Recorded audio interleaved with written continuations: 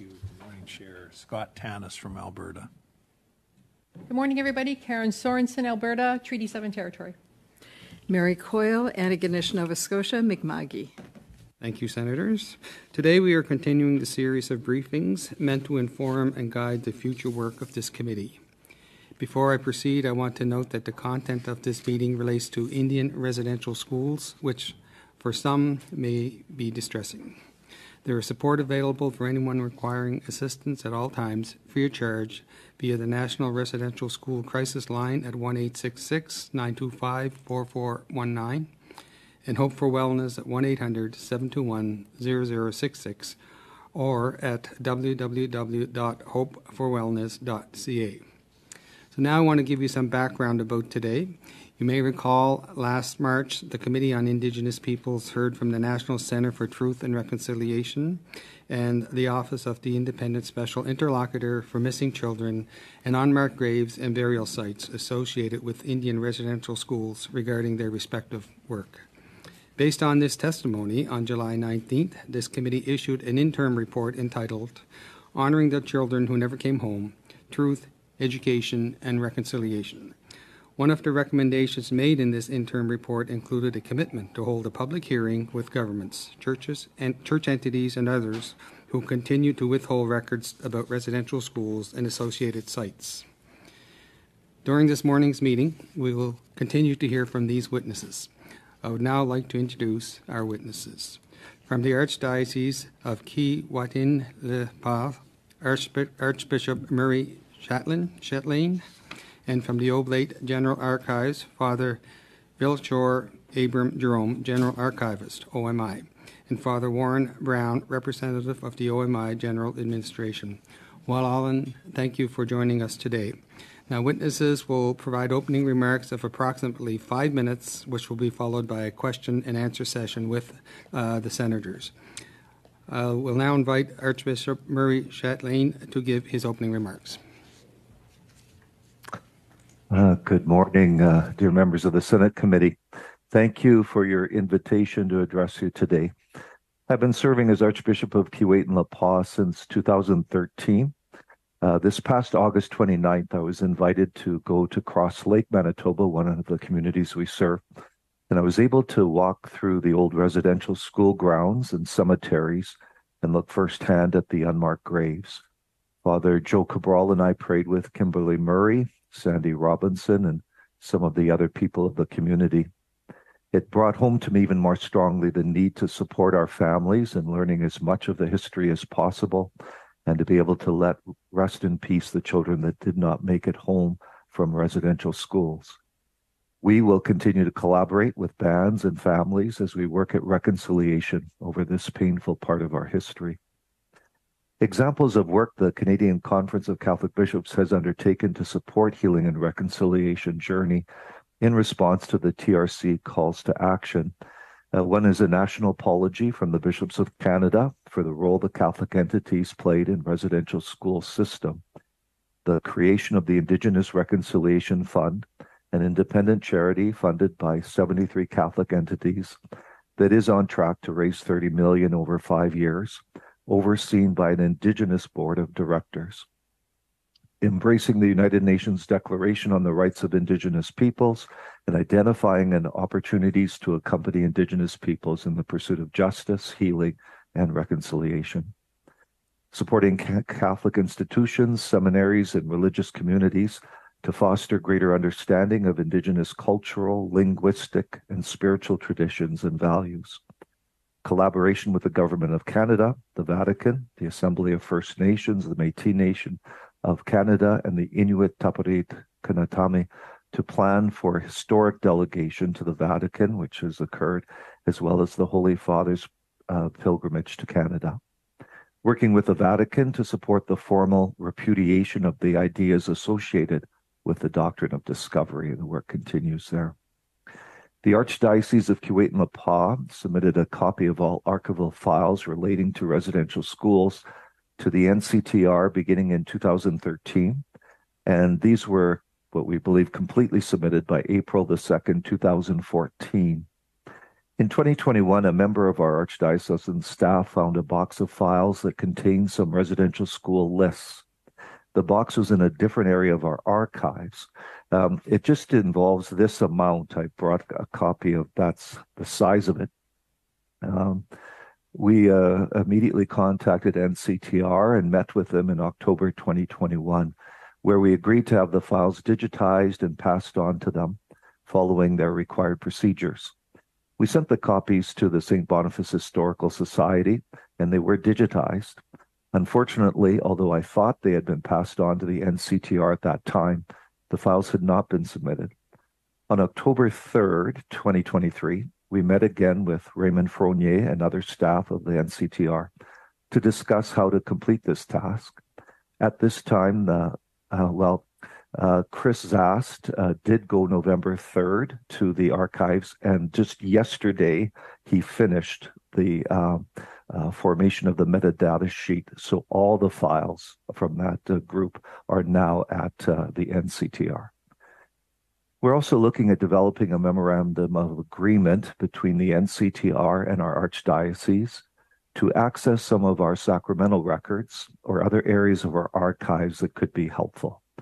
We will continue to work with the NCTR while following guidelines for historical, sacramental, and death burial records. Sacramental registers are some of the Church's most precious records in a sacred trust. They hold vital records of personal and civil importance, and so must be maintained in accordance with the privacy provisions under both federal and provincial civil law. I've read the reports that have been presented on these issues, and I thank Kimberly Murray, NCTR, and all of you senators as well for the work of helping our families in this important area of grieving. Thank you. Thank you, Archbishop Chatelain. I will now invite Father Jerome to give his opening remarks. Honorable Chairperson and committee members, good morning to you all. I thank you sincerely for this opportunity to appear virtually today. I am Father Melchior Abernam Jerome, General Archivist of the General House in Rome. I present myself together with Father Warren Brown, who in September 2022 completed 12 years as a member of the General Administration representing the Oblates of the Canada-United States region. I will begin my remarks by recounting our work with the National Center for Truth and Reconciliation, NCTR, which was facilitated by Father Ken Thorson, the Provincial Superior of the Oblate Province of Oyama-Lacombe. In March 2022, Father Ken Thorson indicated that Mr. Raymond Frogner, the head of archives at the NCTR, planned to visit the Oblate General House archives in Rome to review any relevant documentation to his research on residential school history. This was within the agreement between Oyama-Lacombe Province and the NCTR, and our Superior General wanted us to be fully transparent and cooperate to the full extent that the laws of the Church, country, and the European Union permit. As you may know, European Union privacy laws have strict protections on access to personal data. The Oyama General Administration wanted to be in solidarity with the affected persons, to commit themselves to justice and peace for them, and to work with other concerned parties for truth and reconciliation. Mr. Frogner arrived in Rome on 3rd July 2022, accompanied by Mr. Rob Mayer, the Chief Administrative Officer for the Oblate Province of Oyama-Lacombe, Canada. The General House Archives in Rome is a small private collection. However, our Superior General gave special permission for Mr. Frogner to have full access to the whole archives on the Canada mission, which is approximately 75.5 linear feet. Mr. Frogner identified some photos and documents related to the residential schools in Canada to be sent to NCTR in digital form. Most of the General Archives photos are part of a very informal collection along with photos from other oblate units without any description.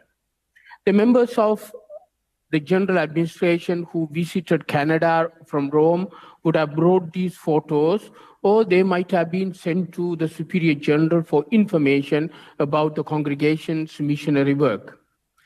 Mr. Faulkner had a list of some oblates who worked in residential schools.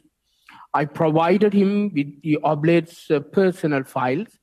These files generally contain the birth, baptism, confirmation certificates, certification of making vows, and receiving holy orders, diaconate, priesthood, ordination, with assessment reports.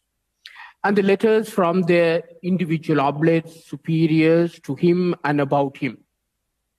Mr. Faulkner made notes and he expressed his satisfaction with his findings. We were also told that when he returned to Canada, he visited the archives in Richelieu, and he or his colleagues visited the Centre Patrimoine and the RBCM to view the corresponding oblate files to validate his process of analysis. As the archivist, I was satisfied with the visit and invited him back as part of our transparency to the NCTR and the indigenous communities. He said that he would send us a list of documents on his return to be digitalized and sent to NCTR. A new leadership team for the Oblates took office in October 2022, and the new Superior General pledged to continue supporting the truth and reconciliation efforts of the Canadian Oblates with the Indigenous peoples and gave me permission to begin the work of digitalization.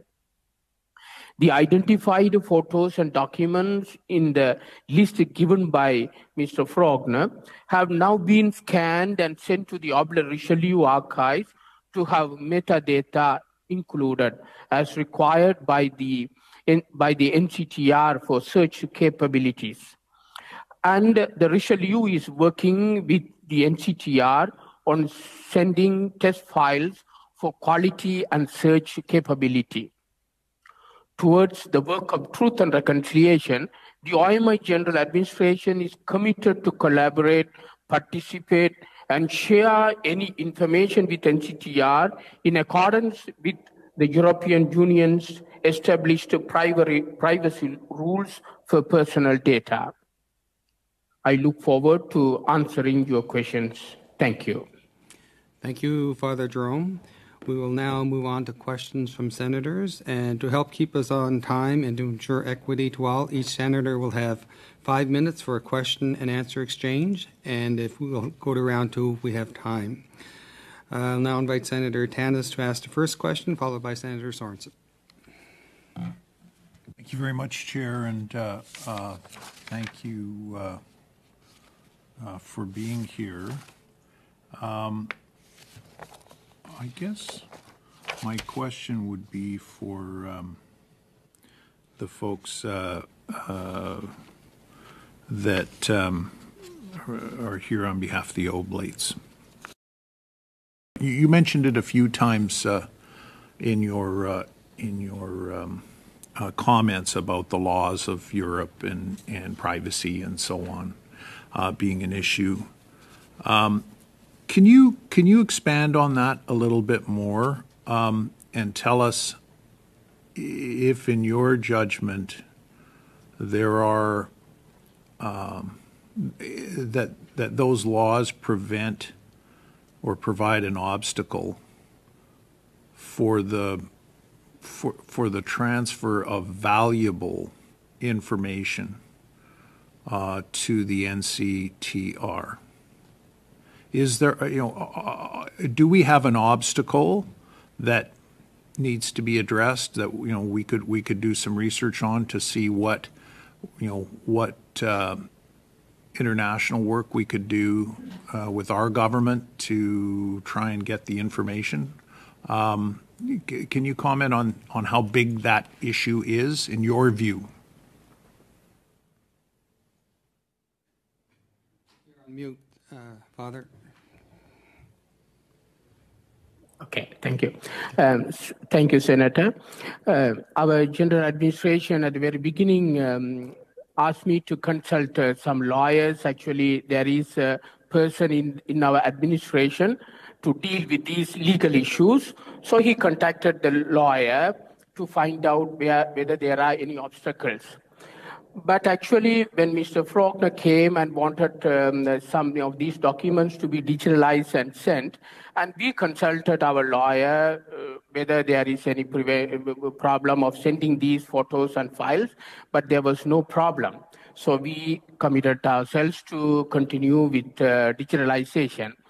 But actually, I do not know whether there are any issues, but so far we have not come across any issues related to that.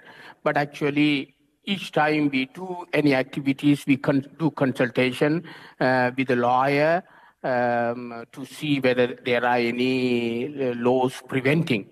But so far, we have not come across any difficulties with regard to digitalization and sending these identified photos and documents.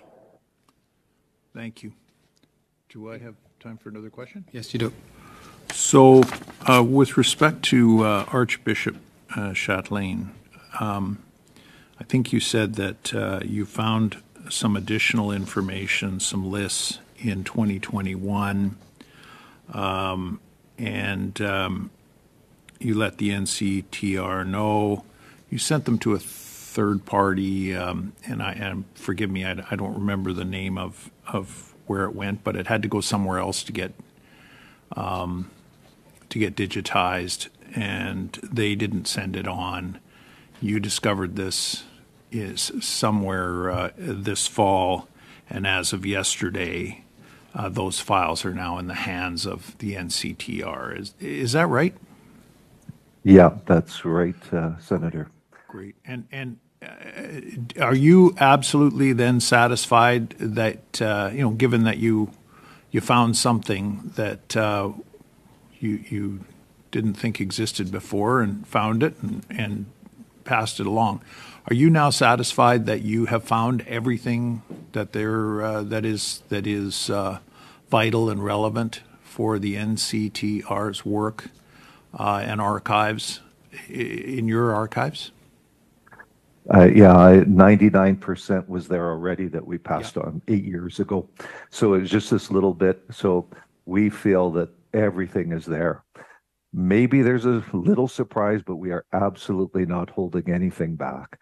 And so if we find a little bit, we'll do exactly the same thing. But for sure, the vast is there. Everything we know of. But if you find something, it won't take 2 years to get it in the NCTR. No, no. Okay, no. Thank you. Thank you, Senator Tanis. Senator Sorensen? Thank you, and thank you, everybody, for attending today. I'm going to direct my question to start with to Archivist Jerome, but I'd be very curious for Archbishop Chatelain to comment as well, and I do have another question after for the Archbishop. The first question is, it seems to me that former residential school staff and administrators are living archives who could have valuable information about the events that took place at these schools, including where sick or injured children may have been sent and what happened to the remains of students who died. I ask this because we've heard from many that record-holding organizations, even with full access, don't have the resources to sort through these records in a short period of time, and time is of the essence. Survivors and their family members are aging, and to put it bluntly, at the current rate, people will continue to die before they find out the truth. So my question is around interviewing living people. Understanding personnel records can be touchy, but having face-to-face interviews with living people who may remember, for instance, where the school cemetery was located or what institutions children with TB may have been transferred to might help these people get their answers more quickly. So in addition to making archives available, having living former staff members be interviewed to find out what they may know, is this something that is or can be pursued? Yeah, thank you, Senator. On our behalf, the OML administration Actually, our archival policy says the private personal files are allowed to have access only after 25 years after the death of a person. But actually, when Mr. Faulkner came, our Superior General gave permission for full access. There was any issues. But actually, these particular type of your question, because these interviewing people and all living people, is depend on the unit provincial superiors in Canada, because they have the full authority over it. I think Father Warren Brown might help me in this regard, Father. Yes, thank you, Senator. Yes, the archives in Rome and the records that we have are very skeletal. As Father Jerome said, just basic data about each member, and the vast majority of information is held in Canada. And the Canadian provinces and superiors have been working and are very open to doing this and to speaking with the personnel that worked in the residential schools. Thanks. Archbishop Chatelain, do you have any comment on that, being in Canada, if that is a process that's happening? Thanks, Senator Karen. I think it's a very good question that we do have some very elderly sisters and priests that were working in some of these schools and lay staff as well. There has been a little bit of interviewing, but I think we should work on this sooner with a specific questions, I think, about particular communities, particular cemeteries. I think that could be helpful. Thank you. I just think there's a wealth of information still sitting in people's voices that would be helpful. Do I have time for my second question? This is directed to you, Archbishop Chatelain. Just to expand, I am interested. It's the first time I've heard about these fundraising efforts. So the history I have was that in 2015, the government agreed to forever discharge Catholic entities from having to pay the rest of what they owed Indigenous communities under the Indian Residential School Settlement Agreement. As I understand it, the original settlement agreement required 48 Catholic entities to pay $79 million in 3 parts, including an effort to raise $25 million, of which only $4 million was raised. However, I further understood, and to your point in your testimony today, I understand that many Catholic organizations, including Saskatchewan Catholic bishops, are continuing to raise money for reconciliation initiatives. So I'm asking you, how is that organized across Canada? Has it been encouraged by national groups like the Canadian Conference of Catholic Bishops, or is it more localized? And can you give us a little bit more data on how much has been raised to be donated, how the funds are then dispersed, and how much has been dispersed? Yes, Senator Karen, I'd love to pass on that information because I think it's important. So I think everybody was saddened by our lack of response on that. We did contribute 29 million. We did over 25 million in-kind service, but our fundraising was not successful at all. And so everybody was, that was a sticking point. So about a couple of years ago, the Bishops of Canada agreed to create this fund and to commit $30 million over 5 years towards this. So far, I got an update just a little while ago of 11 million has been raised so far. And 50 projects have been supported already.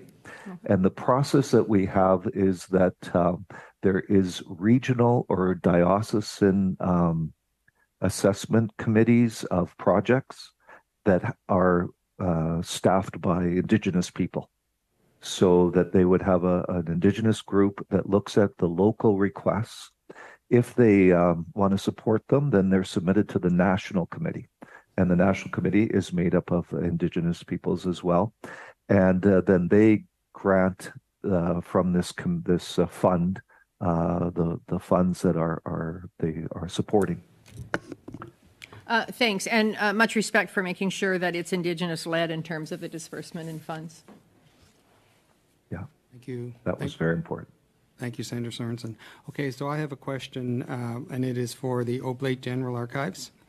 Mr. Frogner located the personal records of at least 12 Oblate priests convicted of crimes against children forced to attend residential schools. However, he was unable to copy these records due to your privacy policy. Is that true? And if so, could you please describe your privacy policy regarding personnel records and what steps you are taking to make this information available? Thank you, President. Actually, as far as I know, Mr. Faulkner did not have any problem with regard to copying the documents related to these identified persons.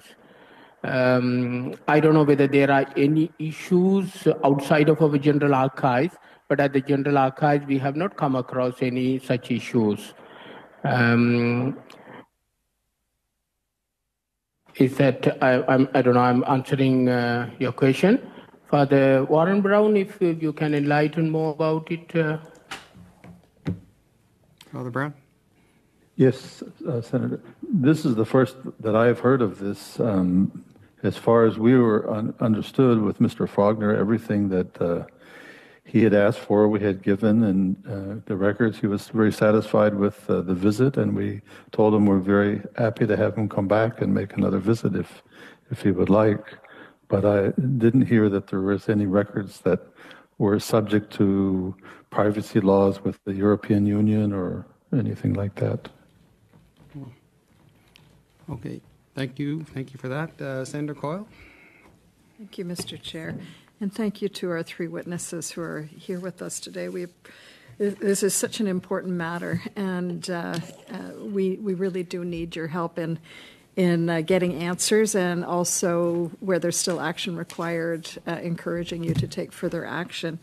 Archbishop Chatelet, my first question is for you. I think I really actually appreciated hearing the whole background on what the Canadian Conference of Catholic Bishops has undertaken. That was helpful. And then what has been done in the two stages, including the most recent stage completed yesterday, in terms of all records being handed over to the NCTR.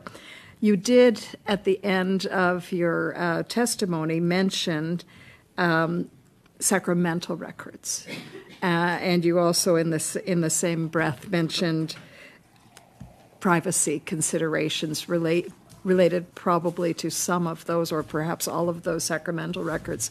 And I can imagine that baptism records, communion, possibly even confirmation, but in particular last rites, or what used to be called extreme-unction, I think it's called the anointing of the sick today, would be those kinds of records held at the parish level, I believe, could be important. Could you fill us in a little bit more on your thoughts on what might be in those records that could be helpful in the search for the truth, in order for us to get to reconciliation, and what barriers, if any, or ways of getting at that important information could be? Thanks, Senator Mary. I think this is an important one, and it's why we want to work with the NCTR on the sacramental records, because they are archivists, and so they understand some of the sensitivities. Funeral records, I think, we're really open to sharing because they're pretty public already, the information that's there with obituary notices and things. It does get more sensitive with baptism records and whose parents are and things like that. And so we have to be a little more cautious around there. But with someone like NCTR group that they know how to redact the records to keep them in an appropriate way. So we're hoping that some of that can be helpful for them. An example would be Cross Lake is trying to determine their unmarked graves and the children that died while at residential schools. So there was a list that they had, and the Oblate sisters who had worked there used the diaries of the sisters that they had in French, handwritten, and they took out all the names they could find of students that were mentioned anywhere in those diaries. Then we took our sacramental records and we cross-referenced them, and some of the names were in ours and some weren't. And we had some that were new. So that would be an example of us trying to use our sacramental records to help with the list forming. So that would be an example of us trying to use our sacramental records to help with the list forming. Okay. Thank you for that. I'd like to, I understand the importance of place-based research and whatnot. But I'd be curious whether there is any kind of a comprehensive effort underway, really trying to link those sacramental records to, the big picture of what we're trying to find out, who passed away, where did they pass away, where are they buried? So that's one question. And my second question is actually a follow-on to my colleague's absolutely important question of living archives. So we all think it's a great idea. My question on that is, so now what's going to be done? Not just good idea, maybe some ad hoc stuff could go on. Is there something more comprehensive that could happen to, in a quick way, is those people who are living are elderly, as all of you have said, and we're aware. So I'd like to hear about that as well, if possible. I think I would encourage around the sacramental records that people continue to contact the local diocese. The diocese can sort of, I think, respond as quick as possible with that one, to try to do a national kind of thing. That's going to take that would be very challenging. The one about the living archives, I would think that if we could come up with, some basic questions we'd like to ask some of these priests or sisters that are living yet, and that somebody, if we just have those basic questions and try to have an interview of them, I think that's possible. And but I don't know who should be leading that. Like you said, we can talk about it, but how do we lead that charge? Could that be under NCTR? I don't know. Thank you. Thank you, Senator Coyle. And this is kind of a follow-up to Senator Coyle's question as well. And this is for Archbishop Chatelain and Father Brown. Did any of your personnel make statements regarding their role in residential schools to the Truth and Reconciliation Commission of Canada? And was participation in the TRC encouraged by your organizations? I can go first if you want, Warren. During the TRC, I was bishop in Yellowknife, so I was even further north, and so we did really participate in the gathering in Inuvik, and all our staff was there, and we all contributed there. I also participated in Saskatoon's gathering and Edmonton, so we did evolve. We also made apologies, so that formal apologies were offered at that time too. Father Brown? Yes, thank you. I'm aware that the Oblates did participate in these hearings, but I can't really tell you exactly the number, but I do recall that they did speak quite often about participating in different settings in these meetings, and they certainly are fully open to continue to be sharing information. Thank you for that. Senator Patterson? Thank you, Mr. Chair. And first of all, I'd like to thank all of the witnesses for being here with us. Not everyone has been as forthcoming with requests to appear in this important study our committee is doing. So I do thank you for being here. And I want to just say that having lived in what is now Nunavut for a number of years, I've met many Oblate priests and known of them and they have done, difficult service in remote locations. That's often been very helpful to the lives of mostly Inuit population. But there can be bad apples in every barrel, and we've even experienced that in the Senate in the past. So I want to ask you about a difficult subject, and I think it's Father Jerome that I'm probably directing this question to, and that is that when we heard from the NCTR, Mr. Frogner told us that he had a list of over a dozen Oblate priests who were convicted of crimes against children forced to attend residential schools. And he located those personnel files in the Rome archives, but was unable to copy the information due to the Oblate's privacy policy. And he told us that he understood the Oblates noted they may enable access to these personnel records.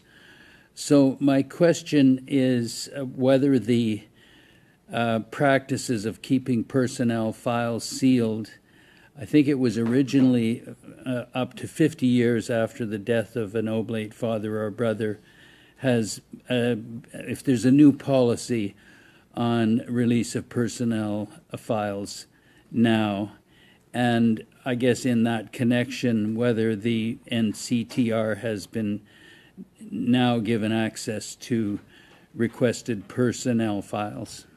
Thank you. Thank you, Senator. Actually, for the first time, I'm hearing today that Mr. Frogner said that they couldn't have access to any particular files because when he came here, whatever he asked, I provided all those files. And at the end, he expressed his satisfaction. And on his return also, after his return, he sent a document, he issued a document saying that he was fully satisfied with his visit to the General Archives, Rome. As far as I know, I have not received any information saying that he couldn't have access to any files. And for the first time, I'm hearing about it. I don't know, maybe it would have happened outside of our General Archives. I do not know. But at the General Archives, so far I have not heard anything about it from Mr. Frogner or from NCTR. Thank you. Okay, well, he would. My understanding was his information was about the Oblates' personnel records. But I'm wondering, and you'd mentioned 25 years in your earlier testimony. What is the current policy on the sealing of personnel files with respect to Oblate fathers or brothers, please? As far as thank you. As far as we are concerned here, the archives in Rome, even though we have this regulation, for the Superior General gave permission to be transparent. So, provided that the law of the European Union permits, we don't have any objection. But we have not come across any such difficulty so far. Okay, well, that's good to know. One other question, Mr. Chair, thank you. I'm wondering if you could, I understand that the Archdiocese of Keewatin-Lapa has indicated on your website that you have at least one archivist, Father Shanta Gandamala, and I believe you're an archivist, Father Jerome. I'm just wondering if you could describe your archivist's work and the priorities as they relate to providing access to records for survivors and their families, please. Okay, for us, we are a small office. We don't have a large staff. So Father Shandabala has several other jobs as well. And so he's helped by my secretary and executive administrator, Nicole, and we have a volunteer as well. That's basically our archival work. So we had our archives in about 2007 transferred to St. Boniface Historical Society in Winnipeg because they have the former archivists and the ability to maintain the health of the paper and the things of our records. So those are down there, and so we've directed people to St. Boniface. Also, all our residential school records are with the NCTR. So we direct people to contact NCTR as they've encouraged us with some of these requests. If people are coming to us directly, we do what we can as well to respond to individual requests or bans from our area. So that's how we're trying to provide information as best we can. Thank you. Thank you, Mr. Chair. Thank you, Senator Patterson. I'll ask a question now, and this is for all of you. What steps have your organizations taken to help combat residential school denialism among Catholics? I've seen firsthand how prevalent this issue is in church, and know how important it is for governments and churches responsible for the Indian residential schools and other institutions to be transparent and accountable.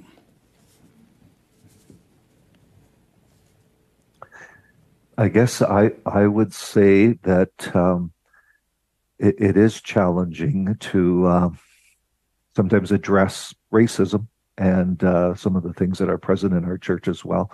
But I have been pretty outspoken for many, many years about the history, and I've been blessed to have personal friends who went to residential school. And so I'm able, through their permission, to share the stories.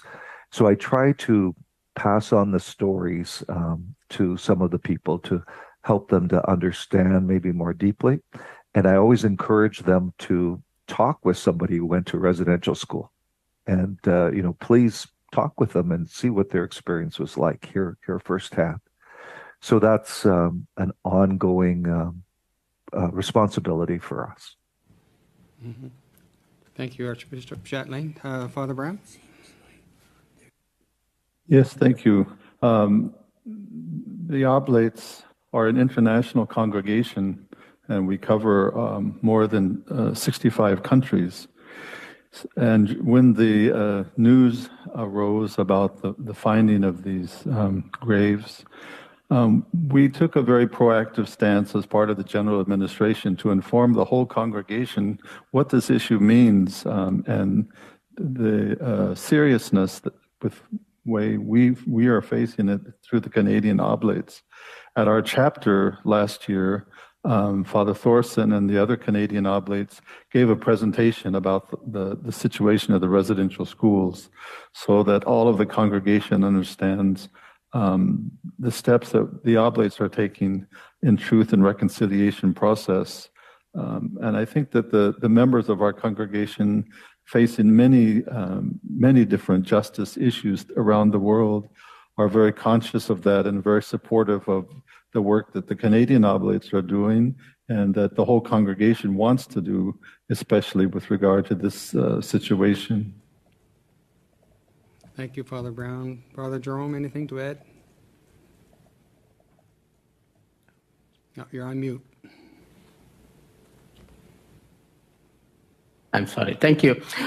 Father Warren has been the member of the administration, and Father Warren knows well the policy of the administration and of our congregation, so it's fine. Thank you. Archbishop Chatelain, you had your hand up?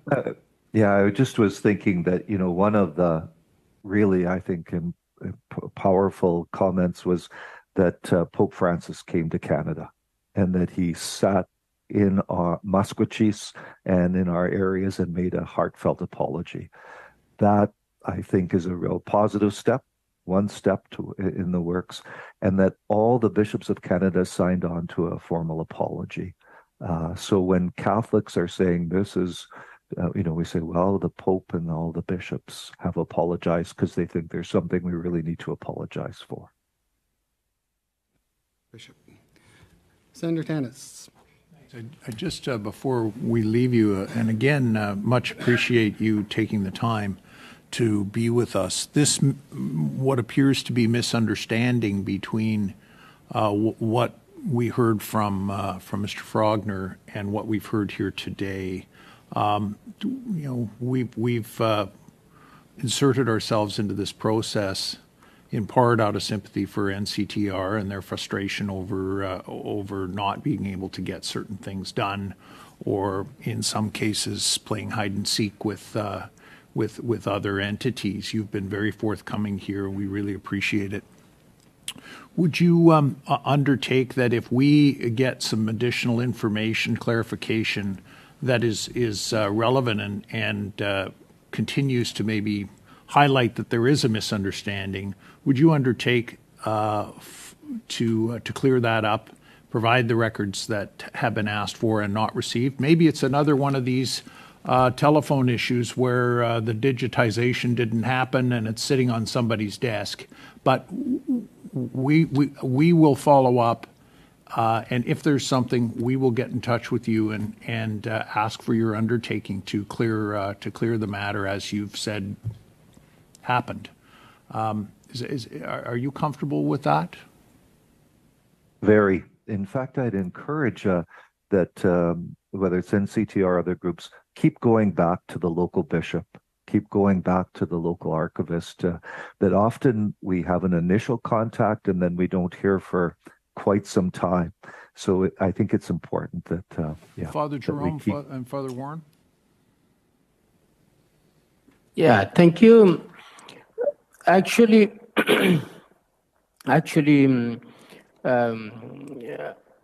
fathers, our provincial superiors in Canada are dealing with these directly. The files that Mr. Frogner identified here, the General Archives, actually I took little time to digitalize and send because of the change of administration. But I have already handed over in June this year to the Richelieu Archives.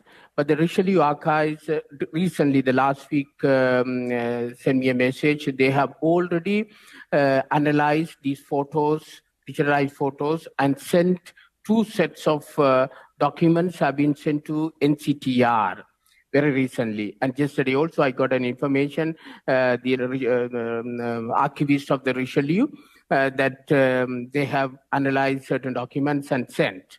So far, but still they will be doing the other part of the other sets of photos and documents. Other than that, I'm sorry, maybe our superiors, provincial superiors in Canada may deal with it. Father Warren, if you need to add anything. That's very helpful. And Father Warren, if you could speak to the 12 files, specifically personnel files that Mr. Frogner spoke to us about. Yes, Senator. Yes, definitely. We would be very willing to follow up on this and find out exactly where this miscommunication has happened, or if there's some, as you said, message that we didn't receive that we should have received. But yes, we certainly would want to follow up on this. It would be very open from the NCTR to communicate with us and to follow up on this. And as Father Jerome has mentioned, he invited Mr. Frogner to come back to our archives, and we're very open for his return visit if he should choose to do so. Thank you. Thank you, Senator Tanis. Senator Coyle? Thank you, Mr. Chair. I'm wondering, this is probably more a question for Archbishop Chatelain. You've dealt with many different jurisdictions in Canada previously, and currently you're crossing different provincial borders where you are now. I'm wondering if if there's been any issues relating to navigating the different jurisdictional frameworks that you've encountered in each of those provinces in terms of the recovery of records and transferring them. Is there anything we need to know about as we try to unpack this whole area of record retrieval that you could share with us, or maybe not? Maybe there haven't been any issues there at the jurisdictional level. Yeah, I think that that's a piece. One is that sometimes there's different organizations that are asking for records for different reasons, and it's a little hard to navigate who's asking and for what purpose. So sometimes that gets in the mix. We are trying to focus on being collaborative helping, and so whether it's in Saskatchewan or Manitoba, we haven't really found legislation that's hampered that. So good, great. More, it's trying to be sensitive of the privacy of families. Right. So. Okay. Thank you. Thank you, Senator Coyle. I've exhausted my list. If anyone else has a question, if not, okay. The time for this panel is complete. I wish to again thank our witnesses for joining us today and providing your testimony. And if you wish to make any subsequent submissions, please submit them by email to the clerk within 7 days. And that brings us to the end of our meeting today. This meeting is now adjourned.